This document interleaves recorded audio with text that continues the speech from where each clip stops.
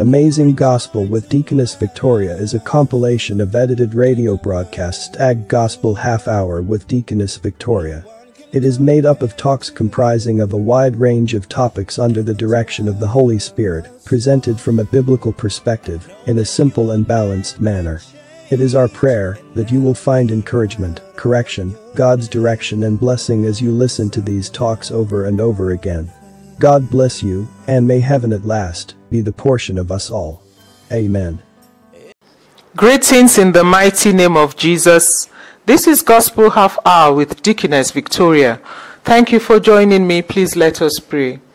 Our Father and our Most High God, we revere you, we worship you, we praise you, we magnify your holy name. You are God and there is no one like you. You are the Ancient of Days, the Lord mighty in battle, the Holy One of Israel, the Bishop of our souls, the Captain of our salvation. Be magnified now and forever in Jesus' name. O Lord God, as we go into your word, we ask you that your word will fall upon fertile soil in our hearts. We receive the grace to be the doers of your word and not the hearers only, in Jesus' name. Be glorified forever in the name of Jesus. Amen. Today we'll be talking about the second coming of our Lord Jesus Christ. And so the title of this talk is Get Ready, We Are Going Home Soon. Get ready, we are going home soon. Are you ready to meet the Lord Jesus Christ when he comes? No one knows the day nor the hour he will come back. The Bible tells us in the book of Acts chapter 1 that when the Lord Jesus Christ was going, he gave instructions unto his disciples. And he said from verse 7, "It is not for you to know times or seasons which the Father has put in his own authority." He was referring to the fact that no one knows when he will come back again.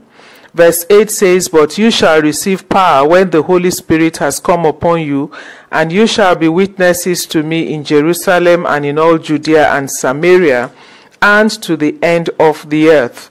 Now when he had spoken these things while they watched, he was taken up, and a cloud received him out of their sight. And while they looked steadfastly toward heaven as he went up, behold, two men stood by them in white apparel. Verse 11, who also said, "Men of Galilee, why do you stand gazing up into heaven? This same Jesus who was taken up from you into heaven will so come in like manner as you saw him go into heaven." Praise the Lord. The Lord Jesus Christ is coming back. When he died on the cross of Calvary, he went to hell, took the keys of death and hell from Satan, conquered him in his own territory, and came back to earth. He rose again on the third day. And very soon we'll be celebrating Easter, the resurrection of our Lord Jesus Christ from the dead. Now, he went up into heaven in glory and will in like manner return suddenly. No man knows the day nor the hour. And when he comes back, it is those who are living holy, living godly, who are saved, that will be raptured, taken up into heaven to meet with him there and ultimately reign with him forever. Before he comes back, things will degenerate greatly on the earth. The Bible tells us in the book of Matthew 24 that the situation will be so bad. The book of Matthew 24 describes how bad this situation will be on earth. And if we read from verse 36, it says again, "But of that day and hour when Jesus will return, no one knows, not even the angels of heaven, but the Father only." 37 says, "But as the days of Noah were, so also will the coming of the Son of Man be. For as in the days before the flood, they were eating and drinking, marrying and giving in marriage, until the day that Noah entered the ark, and did not know until the flood came and took them all away. So also will the coming of the Son of Man be. Then two men will be in the field, one will be taken and the other left. Two women will be grinding at the mill, one will be taken and the other left. Watch therefore, for you do not know what hour your Lord is coming. But know this, that if the master of the house had known what hour the thief would come, he would have watched and not allowed his house to be broken into. Therefore, you also be ready, for the Son of Man, the Lord Jesus Christ, is coming again at an hour you do not expect. Who then is a faithful and wise servant, whom his master made ruler over his household to give them food in due season? Blessed is that servant whom his master, when he returns, will find so doing. Assuredly, I say to you that he will make him ruler over all his goods. But if that evil servant says in his heart, my master is delaying his coming, and begins to beat his fellow servants and to eat and drink with the drunkards, the master of that servant will come on a day when he is not looking for him, and at an hour that he is not aware of, and will cut him in two, and appoint him his portion with the hypocrites. There shall be weeping and gnashing of teeth. Praise the Lord. So God's judgment is sure for as many who will not be ready when the Lord Jesus Christ comes again. Galatians 6 verse 7 tells us that God is not mocked, for whatever a man sows, that he will also reap. In the book of Genesis, we see where God destroyed the world because of its sin and wickedness. And he saved only Noah and 8 persons from the flood. We see again how he destroyed Sodom and Gomorrah, saving only Lot and his daughters. Well, he saved his wife also, but she disobeyed the commandment of God by looking back at the burning cities of Sodom and Gomorrah and consequently lost her life. You see, God does not send judgment without first declaring his mercy. Before he destroyed the first world, Noah preached the word of God to the people of the earth for 120 years while he was building the ark, telling them to repent because the judgment of God would come upon them for their wicked ways. But they laughed him to scorn, saying, how can rain fall from the skies to the point where the earth will be overrun with water? You see, at that time, rain had never fallen on the earth. The Bible makes us to understand that at that time, there were several underground springs in the earth that used to release water onto the surface of the earth to moisten the soil for plant growth. Rain had never fallen from the skies onto the earth the way it is today. So no man had ever seen rain before. But God said it would happen. And sadly, they did not believe. He gave them a long span to repent. But they refused to repent, and ultimately the rain fell and all of creation was destroyed. Even today, geology tells us that there is evidence that the earth was once overrun with a flood. The word of God is sure, and it will surely come to pass. God does not send judgment without first declaring his mercy. Nowhere in the word of God is there judgment without mercy. And just as Noah warned the first world of judgment to come, so also the warning is going out today to every man, to every woman, every boy, every girl to repent from sin. Because very soon the mercy of God will cease and rapture will come. 1 Thessalonians chapter 4, 15 to 18. It says, for this we say to you by the word of the Lord, that we who are alive and remain until the coming of the Lord will by no means precede those who are dead. For the Lord himself will descend from heaven with a shout, with the voice of an archangel, and with the trumpet of God, and the dead in Christ will rise first. Then we who are alive and remain shall be caught up together with him in the clouds to meet the Lord in the air. And thus we shall always be with the Lord. Therefore comfort one another with these words. Question is, do you believe this word of God or not? Do you believe that judgment will come on the world? You see, by the time the rapture takes place, the taking up of saints to meet with the Lord Jesus Christ in the air, the restraint on Satan will be removed from the earth at that time. The Holy Spirit will leave the earth. And imagine the worst you can. The Bible says it will be worse than that for as many who are left on the earth. That is when nuclear weaponry will be used on earth, as prophesied in the book of Revelations, where the Bible says that a third of vegetation will be destroyed in a day, a third of mankind will be destroyed in a day. Cities will be leveled. It will be difficult for people to exist without being poisoned by the fallout of nuclear weaponry. Many who are not killed by the blasts of fire will be destroyed by the fallout of radiation, and it will poison the waters. Remember, the Bible talks about the waters becoming bitter. May God have mercy upon our souls in Jesus' name. In addition, it will be difficult for men to buy and sell in that day, because Satan will take register of every man left on earth. And when I say Satan, I mean the government of the day, headed by the Antichrist, who will be engineered by Satan himself to do all that he does.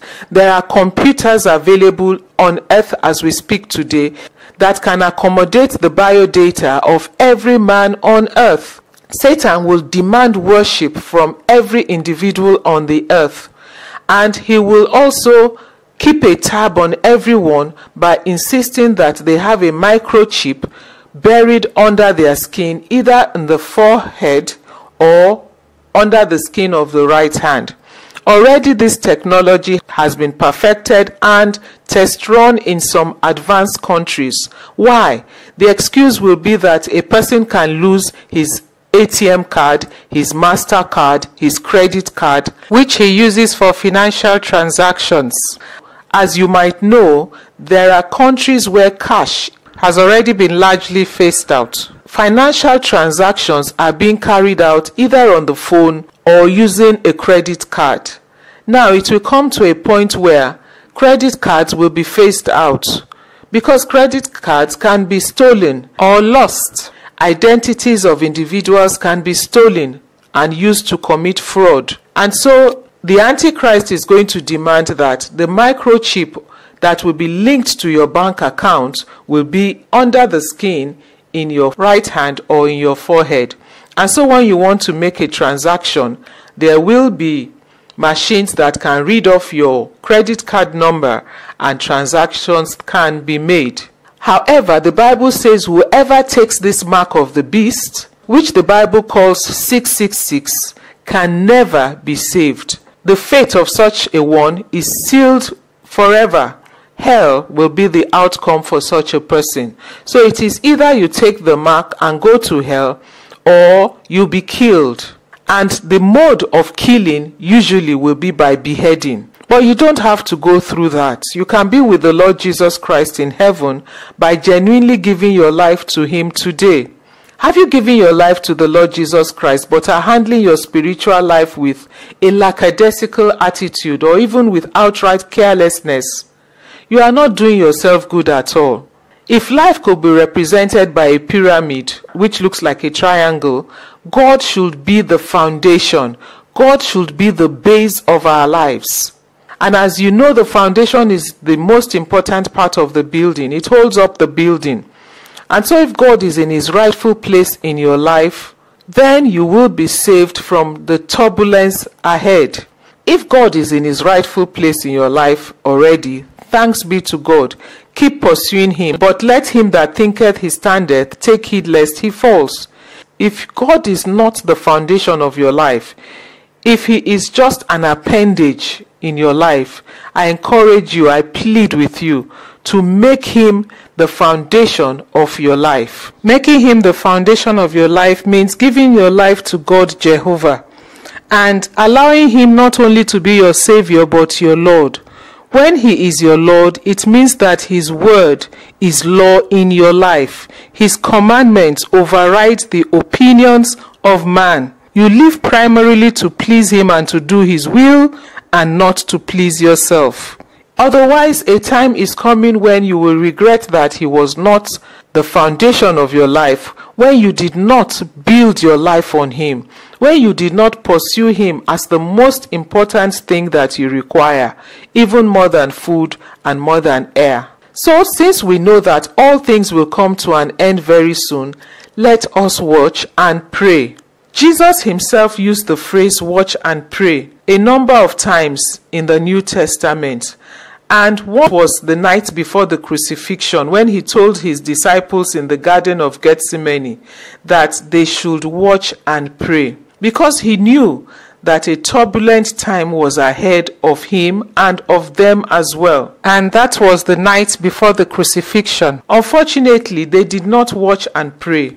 3 times the Lord Jesus Christ prayed for an hour, telling his disciples to watch and pray, but each time he came back, he found them sleeping. And he was grieved that they could not watch and pray with him for even 1 hour. As a consequence, Jesus, who was watching and praying, received strength to go through the cross.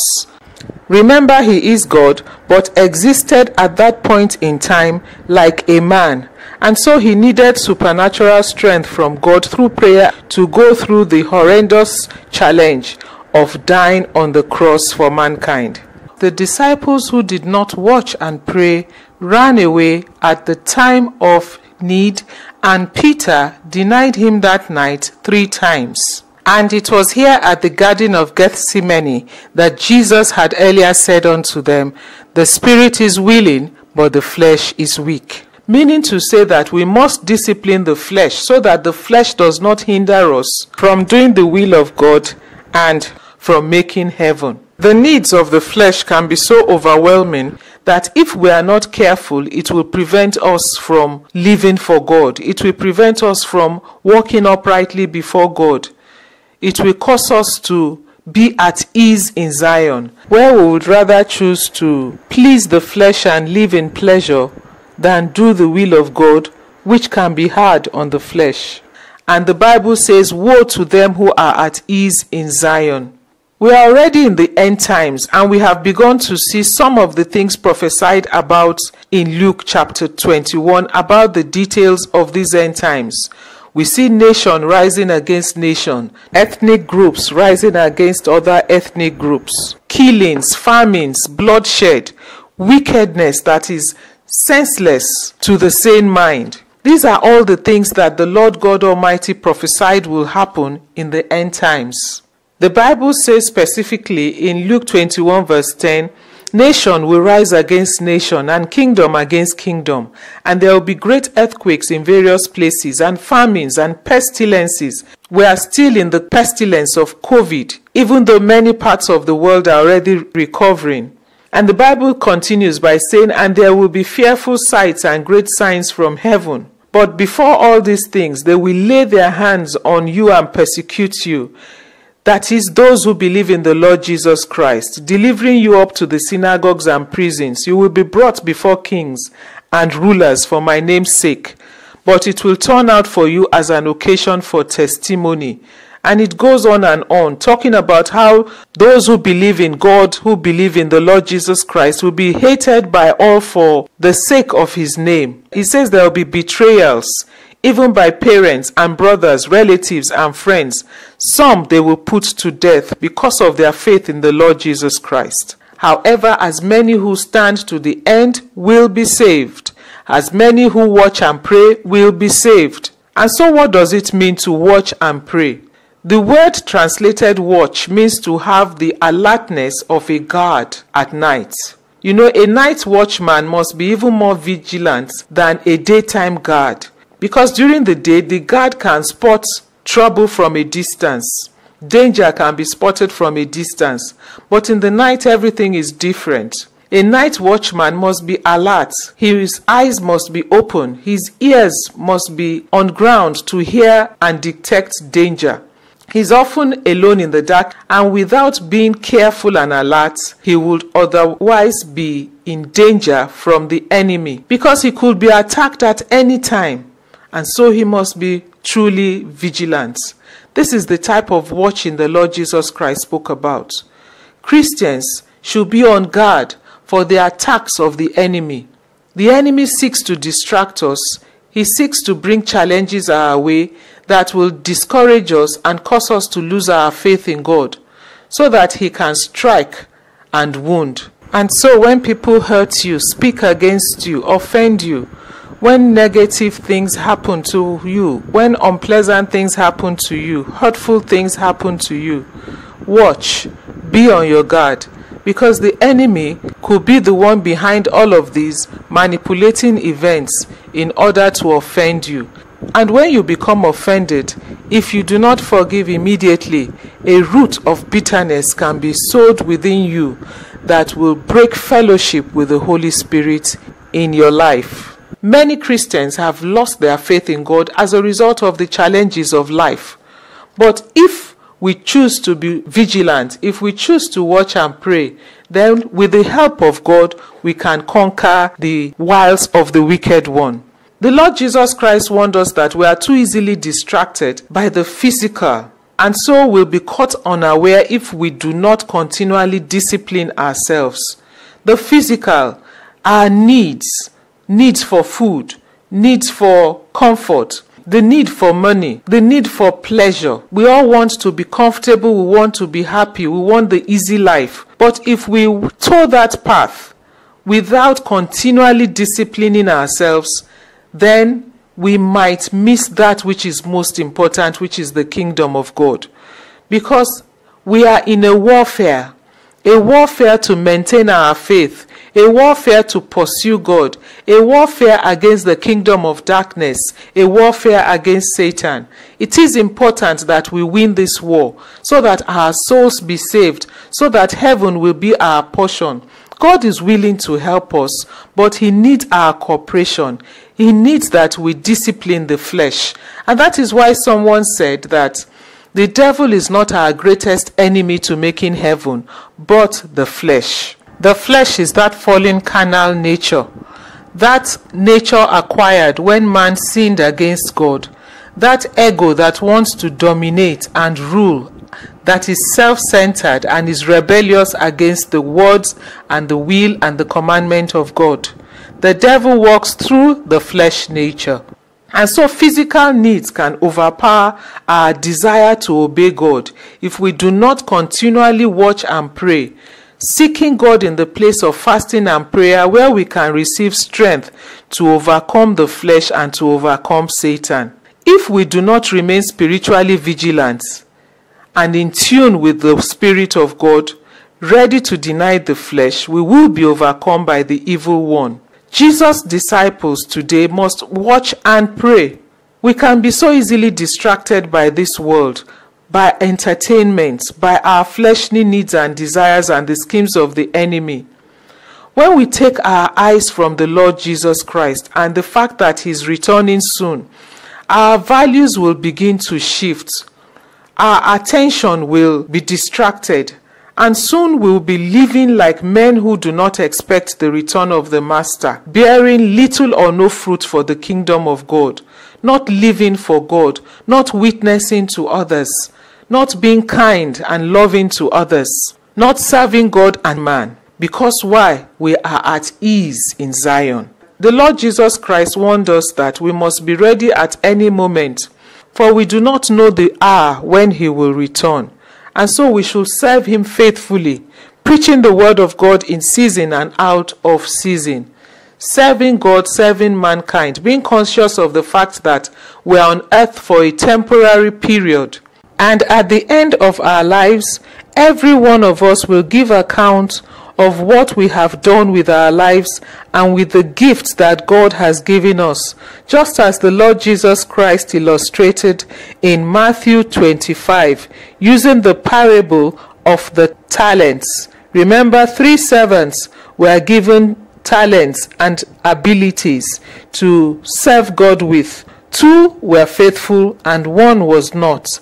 At the end of the day, the 2 who were faithful were rewarded, but the one who was unfaithful with his life and with his talent, who did not serve God with the gifts that God had given him, was thrown into outer darkness, where there is gnashing of teeth and weeping.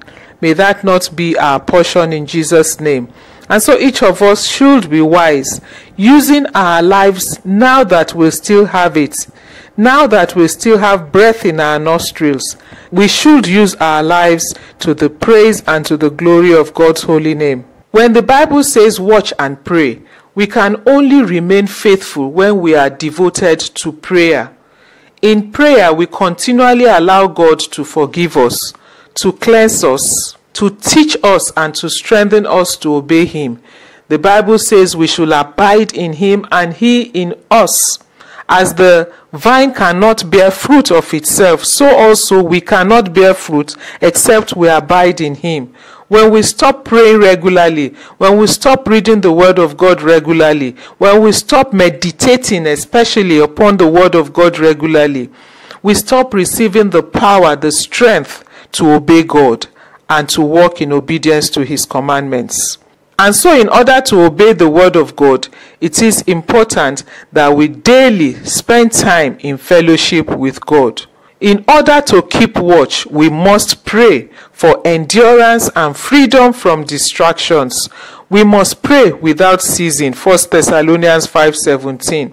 When we live with the expectation of the Lord's return and expect persecution at the same time because of our stand for righteousness, then we are more likely to keep our lives pure and our hearts ready to meet God Almighty, the Lord Jesus Christ, when he returns. In addition, when you accept the fact that persecution comes with godly living in an ungodly world, it will be easier to accept persecution and take trouble in your stride when it comes. In fact, it will be easier to accept it with joy because you are being persecuted for your faith in Christ. The Bible says that when we suffer, we should not suffer for being evildoers, but we should suffer for righteousness' sake. Hallelujah. Praise the Lord. And so in conclusion, be aware that everyone faces challenges in life. Whoever says to you, give your life to Christ and all your problems will be solved, is not giving you correct information, is not telling you the truth. There will be difficult times. The Bible promises us so. But God promises that he will be with us even in those difficult times. Isaiah 43 verse 2 says, when you pass through the waters, I will be with you. And when you pass through the rivers, they will not sweep over you. When you walk through the fire, you will not be burned. The flames will not set you ablaze. The waters there and the fire there in that verse are symbolic of trouble, of hard times, of fiery times. Hallelujah. Even if you're a pastor, challenges will come. And challenges can either make you better or make you bitter against God and against man. Challenges can encourage you or discourage you. They can draw you closer to God or pull you away from him. Some are saying, if there is God, why are we having all these challenges in life? They forget that sin is the cause of wickedness in the earth. They forget the scripture that says in the latter times, as we approach the coming of Christ, perilous times shall come and the love of many shall grow cold. It is my prayer that our love for God will not grow cold in the name of Jesus. Challenges can discourage a person to a point where they lose their faith in God, which is Satan's aim anyway. And so we must watch and pray every day. We must live like men expecting the coming of their master. Watch. We must pray for grace to watch. We must pray for strength to overcome. Please never let your guard down. Never choose to enjoy the world to a point that you forget that you are here for a temporary period and you forget what is most important, inasmuch as God wants us to enjoy life. But we should remember that we are only pilgrims on the earth and death rate is 100%. Someday we will have to meet God and give him account of how we have lived. And so in summary, live ready for the coming again of our Lord Jesus Christ by watching and praying. Watch against offenses that may hinder you from walking in fellowship with the Holy Spirit. Watch for the coming of the Lord Jesus Christ again. Live with the consciousness that you are a steward here on earth and that you are here temporarily and will give account to the Master when he comes. Watch to be sure that you are in the center of his will, serving him and doing his will part-time. And pray for strength to watch. Praise the Lord. If you want to give your life to Christ, if you want to rededicate your life to Christ, join me in praying this prayer now. So let us pray together, saying, Almighty God, I recognize that I am a sinner and I have disobeyed your commands. Forgive me of all my sins. Come into my heart, Lord Jesus, and become my Savior and Lord. From today, I will live to serve you and to do your will. I turn away from sin. I repent from all sin. In Jesus' name, amen. If you pray that prayer, I pray for you that the hold of sin be broken over your life. I pray that Christ be formed in your heart by faith.